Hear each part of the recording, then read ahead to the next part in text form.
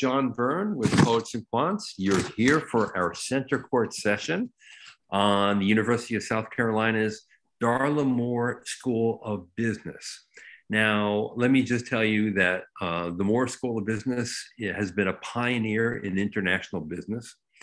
Early on, when most US schools paid no attention to the fact that there was a world out there to study and learn from, the Moore School understood that business was a global affair and really organized itself around teaching people how to prepare for careers in a new global world. And with us today to talk about the program and how it's evolved is Jennifer Min, who's the Managing Director of Full-Time MBA Programs. Jennifer is a longtime veteran of the admissions field, having started in law at Syracuse University back when she was a baby. That was 1997. And for 8.5 years, she had been Director of Recruitment and Enrollment at Moore. And for the past 4 years, she's been Managing Director of the Full-Time MBA Programs. And we also have with us Doug Hanslip, who is with the Graduate Career Services Office and is in charge of employer relations. Welcome. Thanks for having us. Thank you. So Jennifer, I know you have 2 degrees. Mm-hmm. One is called a MIM, and let's explain what that is. It's a Master's in International Business. It's a 1-year program, 10 academic courses, and 3 specializations that you could take, including international finance, global strategy, and international market development. And then you have an international MBA, which is a 22-month program with 2 different tracks, and we'll get into the differences here. From your perspective, maybe we go back a little bit on the history of the school to help people get some context about the school's mission, its values, its reputation. How was it that, in fact, the school became so focused on international business from the very beginning? Yeah, thanks, John. And I think you said it really well. Back when the founding administrators, the dean and faculty saw this need to really deliver a program that companies could hire talent that could take the business ideas globally focused anywhere in the world, and in particular, be able to speak the language and understand the cultural context as well. We still say today to all the students coming in that, yes, the world has changed drastically. Every MBA and business program is global now. But the context that we keep in the program of wherever you're sitting making a decision, if you don't first stop and think about the immediate impact all the way down to sourcing the raw material of a remote village where that product is going to eventually come off the line at Coca-Cola, you are not doing your job as a business leader. And so that's infused into every part of our training in our program. We're fortunate in the Southeast, we have access to so many top companies, in particular the Port of Charleston and major even luxury brands, automotive, that have settled here. So the mission continues to grow essentially because of the partners and also industry that's come to South Carolina. Right. Now, I'm assuming, and I may be wrong on this, that the Master's in International Business is more of a pre-experience master's program, and your international MBA is more in the tradition of you need to really have 2 or more years of work experience to come and fully appreciate the program and contribute in the classroom. Is that right or no? That is. And there's also some nuances with that pre-professional. To your point, those students haven't had that experience in a P&L role or even understanding their manager having that responsibility. And it also is the MIB program set up for those that may not be going into core business functions. So they're not focusing on a traditional MBA, marketing, finance, strategy, et cetera, supply chain. They really are understanding more the international relations context of doing business in a certain company.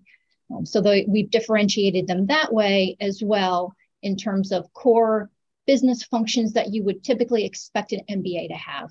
That's in the international MBA. So in a way, it's similar to a master's in management, but with a very deep and profound international bent. Yes. And hence Yeah. the specializations. If you're in international finance, most of those faculty are top scholars in international finance. Right. The distinction is that it is not an MBA, the MIB. Yes, exactly. And it is, as I pointed out earlier, a one-year program versus the international MBA, which is a two-year program or 22-month program when you take out the summertime. And you have two tracks. And this is interesting to me as well, because you have one where there's a language requirement. That's right. And one where there isn't. Explain the two tracks and the kinds of different people those tracks attract. Yeah, that's great. And we do call them language trackers or global trackers.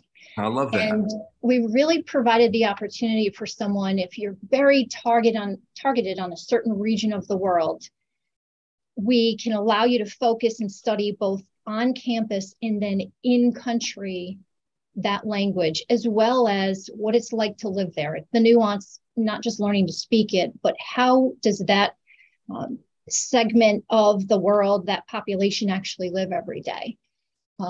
We also pride ourselves on the fact that in your progression through an MBA program, think about if you're targeting a certain company and industry. Let's say it's French. You are targeting Michelin. You are targeting L'Oreal. You may not know that coming in, but after your first year of the MBA program, you can choose to be a French tracker and go then study French and be abroad. And it sets our students apart when they're then applying and interviewing for those roles. So the language component is very dear to our heart, and we love our language trackers. Global trackers, we tend to see, especially those going into consulting, because they get a choice around the world. So you can think about the components of what your vertical is going to be, where you're targeting there, or again, industry specific, and really choose locations that you think are going to enhance your understanding. Microsoft, for instance, has been attracted to global trackers who go study in Latin America. So we work and Doug can come in on this as well. We work very closely with industry partners to understand their needs, and then to make sure we've designed the program for both language and global locations around the world for students to study in. Right. So your global locations, you have partnerships with other schools, or how do you do that? We do. So they're required to go abroad for 2 to 3 months.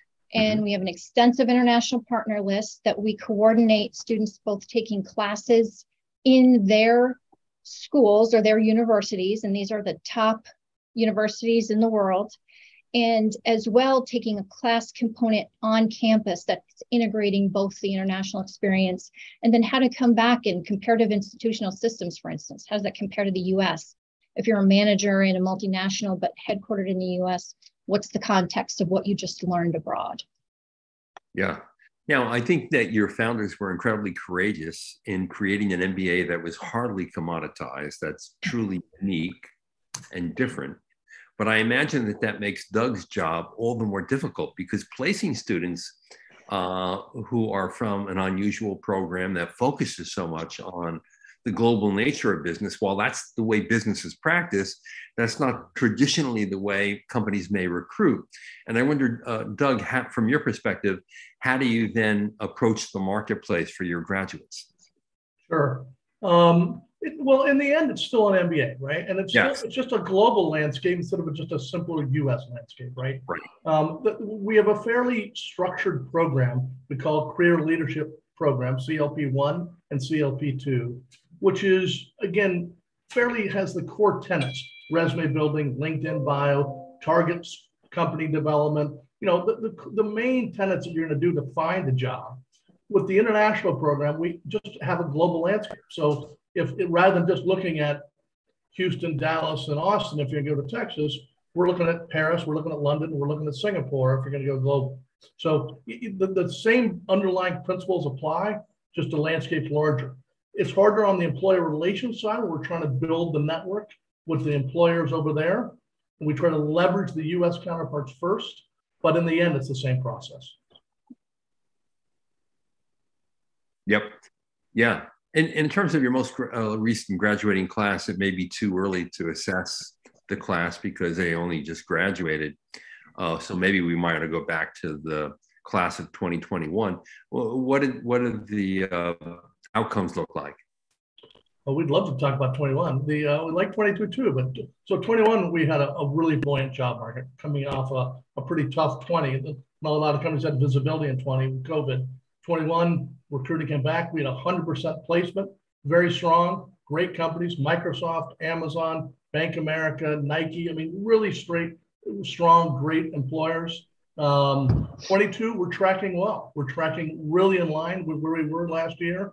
Similar strong employers, numbers are very much in line, and we're feeling pretty good. That's terrific.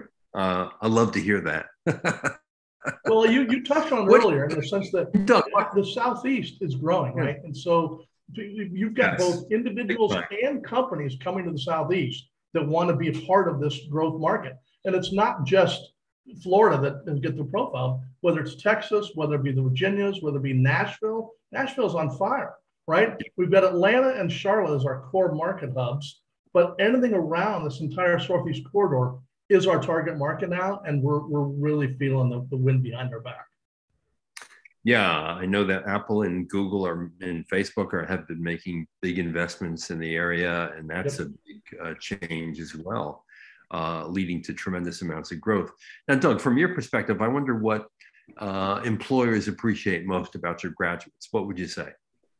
If I had to put a finger point on it, it'd probably our business analytics strength. I mean, there's a premium today for candidates that have a strong analytical background. A lot of your entry-level jobs are analysts, financial analysts, marketing analysts. There is business analytics is at the core of every one of our academic programs, whether you're in marketing, whether you're in finance, strategy, supply chain. And I think that our students have they deliver a day one ready quality. They go into the interviews highly prepared, really knowledgeable in terms of what job they want, why they want it, and why they're good at it.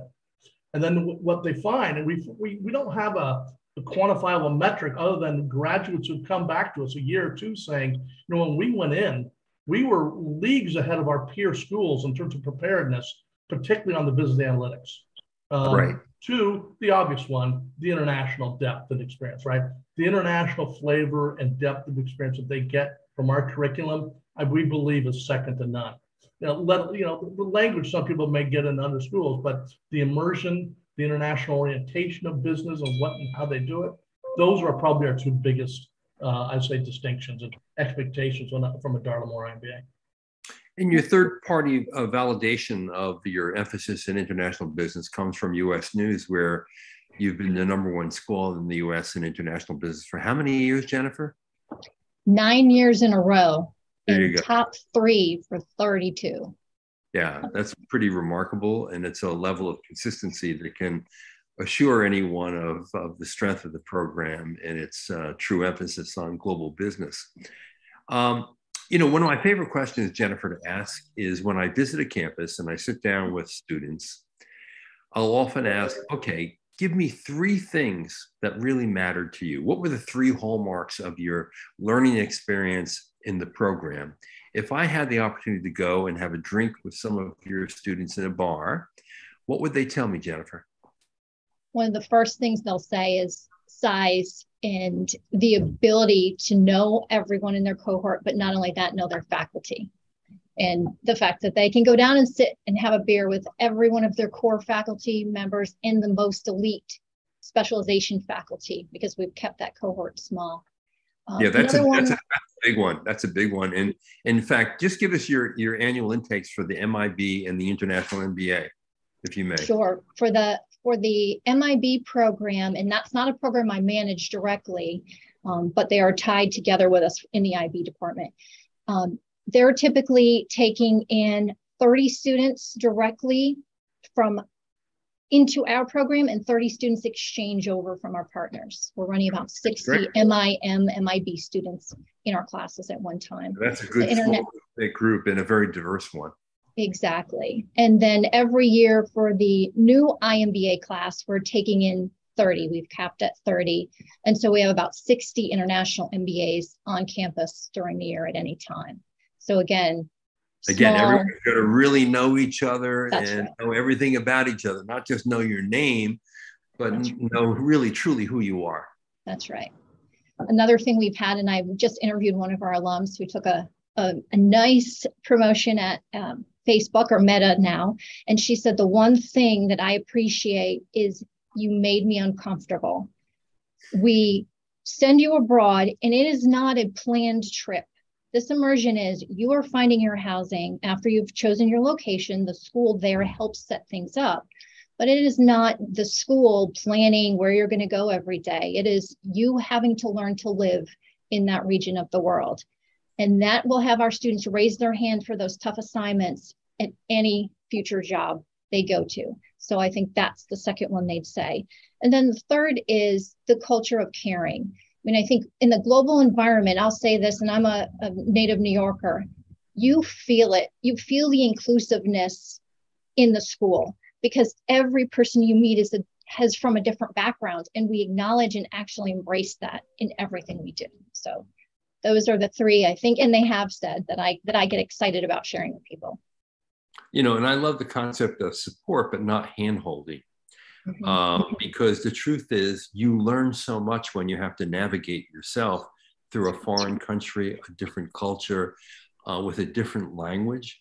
And you can only appreciate the changes and the differences if you yourself have to undergo them. When you're handheld and guided with a Sherpa, it isn't really quite the same thing. You're more of a tourist than you are a true participant in that culture. And so I love that you singled that out as one of the three hallmarks of the program. Is there a lot of experiential learning in your program? For sure. And I know Doug works closely with our centers. We're fortunate we have 12 major centers, and all of them have practitioners or clinical faculty running them. So these are people that have risen to top positions and functions at major Global 100 companies. And so our consulting projects that we run, the companies are our clients. They get the advantage of the MBA talent early on, and the students get tagged with executives on major projects. For instance, Coca-Cola launching a new brand in Latin America. So we'll partner with them and they'll get to see firsthand what's going on. Yeah, that's what contributes to some of that day one go readiness, right? I mean, to be able to have done 2 to 3 consulting projects by the time you finish your MBA, you know, and you've done marketing, you've done finance, you've done within these projects, it's second to none in many, many ways. Plus, in your IMBA, I'm imagining there is time for a summer internship as well, right? And and what kind of internships are being offered to the students given the global nature of the program? It's across the board. Again, it's done by academic focus. So you're either going after a finance one, a marketing one, a supply chain strategy. But it's all walks of life. You could be at Microsoft doing marketing. You could be with UPS and logistics and supply chain. You could be, I mean, we've got at SAS in Charlotte, all the banks, B of A, Wells, and Truist, JP Morgan, all of you generally have roles within finance for our MBA. So pending your academic interest and professional aspiration, this is kind of the world's your oyster. You've got a lot of options, both locally, nationally, or overseas. And for those who don't know, I should point out, you know, Columbia, South Carolina is a fantastic dynamic town. The university is very much at the center of it, but you're not, you know, in some long lost outpost far flung from everything else. It's a very cool place to be.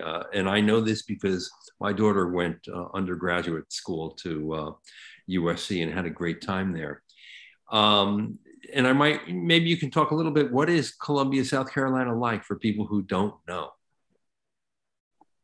Sure, I'll take it first, although Doug's the newer transplant here from up north. It is a dynamic town and growing. I think we're really seeing some revitalization as well because the accessibility, Charlotte, Atlanta, North Carolina, Asheville is growing, Charleston, the port's expanding. And so with Columbia being the capital of the state, so all of the key political aspects of how the state's managed really plays into it. And I would say part of the university's standing on international business is because the state of South Carolina embraced international business. There was a one-time statistic that we had the most international investments into South Carolina per capita than any other state in the country. Wow. I'm not sure after COVID if that's still the case, but for instance, I sit on the Columbia World Affairs Council, where we're regular meeting with our sister cities and talking about exchanges and how to continue expanding international business. So the component of the city being international, feeling international in this middle of a southern state is fantastic. And the pace of life is a little slower than New York, but you get used to it and enjoy it quickly when you're not always having to be on the go. But it really is a vibrant city. I mean, New Yorker. I moved here from Chicago and worked in New York. And I tell you, I'm far from bored. I mean, you're an hour and a half to the beach, you're an hour to the mountains. You've got a great city. And I think we're the 8th or 9th fastest growing city in the United States. And some great restaurants I can attest to as well. Really good restaurant. And you wouldn't believe what's come to town since. Yeah. Interestingly, the mayor is working with 3 of our marketing students. The mayor, Daniel Rickman, is partners with Darius Rucker, and they have a liquor brand. They have a couple of bourbon brands. Is that right? And he's enlisted 3 of our students with the head of our marketing center of excellence, and they're helping him launch their new bourbon brand very near term. So how about it's exciting. It's so we hear from the mayor firsthand that there's a lot happening. That's great.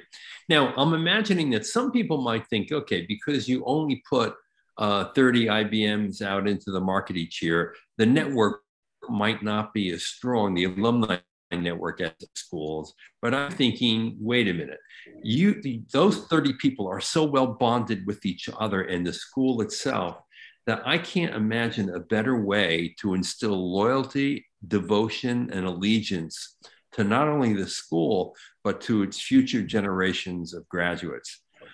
Talk a little bit about this network and how tight-knit it is. Yeah, you hit it on the head right there with that experience with having to leave the country and the comforts here and go together abroad is life-changing. And we'll have students come back. And in fact, we have a reunion program where they'll come back 10, 15, 25 on campus. And as a lifelong higher education career person, to see this group together, it really is an affinity I have not seen anywhere else. I think we enjoy that maybe above other schools. I can't state that factually, but to see this group that's so bonded and will follow each other and meet everywhere around the world because that's their passion as well, I think is very unique to us. In terms of the marketing of the program and the networking together, we do put a lot of work into it. In fact, my role is designed to have a large portion of it working side by side with alumni and development. So I'm going to all the alumni hub events. And as well, in terms of the stature of international business at the Moore School, remember we have an undergrad program as well that's #1 in the country. Absolutely. So the IB really bonds everyone together, and I can call just as easily someone who's in a top role at a company with the IB undergrad and say, hey, I have an MBA, can I connect you? And that really gives us more strength as well. So your ideal student is someone who understands that the world of business has changed dramatically, that everything is international today. Whether you penetrate a different market than your own domestic market, whether you source products from other places, whether you're learning how to be a better business person and run a better business because you're learning from organizations all over the world, that's the person that you want in your classroom, right? Exactly. And then in the classroom, we teach you the nuances of, look at the percentage of businesses in Europe that are familial businesses. They're owned by families.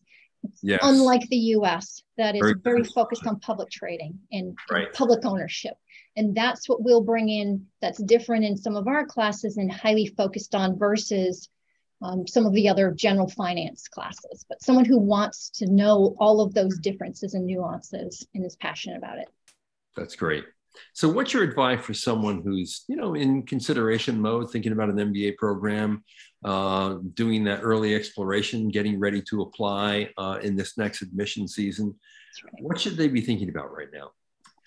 So the first is, and I'll pivot this to Doug, where do you want to go and what do you want to do?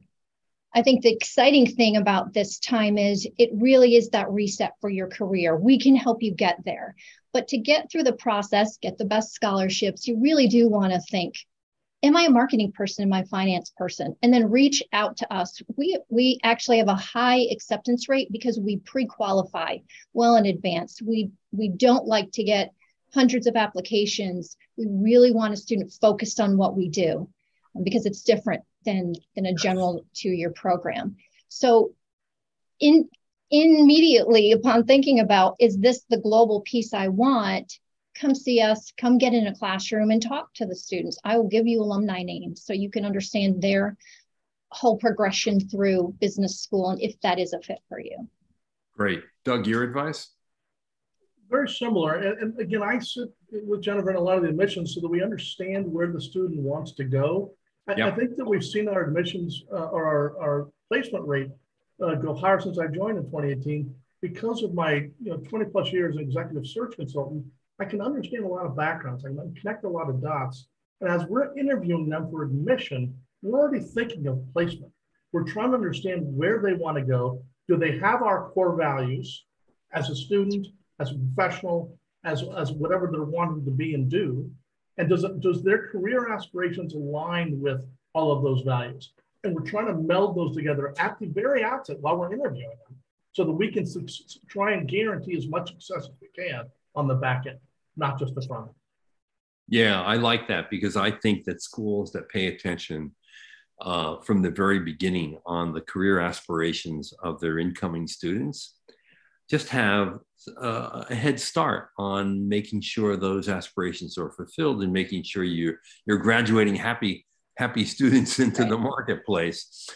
Because when there's a disconnect between admissions and the career development aspect of what an MBA program should be, I think it's going to result in more frustration and more dissatisfaction among the graduates. Yeah. And do your alums come back to the school? Because I know that they probably, are in far-flung regions of the world and all that, given their jobs and their focus. Do they come back to the school? They do, absolutely. And I'm smiling because I have our orientation program at the end of the month. We feature our keynote speaker. We go out and we get an alum who kind of showcases the progression through the program and the career that we think can also share a story to help our new students learn from. So I'm really excited about that. And they volunteer all the time. I almost feel like I can't give them enough. So I'm really proud of the people that we have connected to the school as well that have the Moore School MBA. Sure. And as an SEC school, they're either a football fan or a basketball fan somewhere. Of they're course. All coming back for games, That's right? Go game. And I will assure you that anyone out there, if you attend a USC football game, which I have done, you will be carried away by the incredible spirit and passion in the stands because you can feel it. It's palpable. It really is. That's right. Jennifer, how can anyone reach you or a member of your team to pursue more information about the program? That's right. It is at more, moore.sc.edu. You'll see the MBA programs right on the front page. And as well, MBA at more.sc.edu gets directly to us. And the entire team reads those and can quickly help someone assess if this is a fit for them. Terrific. Jennifer and Doug, what a pleasure it's been to spend this time with you. I really appreciate it. I think we really got a lot of information in a short period of time, and I hope everyone out there knows a lot more about the Moore School and knows how differentiated and unique it is. So thank you very much for watching, and thanks for participating. This is John Byrne with Poets and Quants. Thanks, John. Bye. Thank you very much. Really a pleasure. Hope to meet you someday in person. You as well. Come on to campus.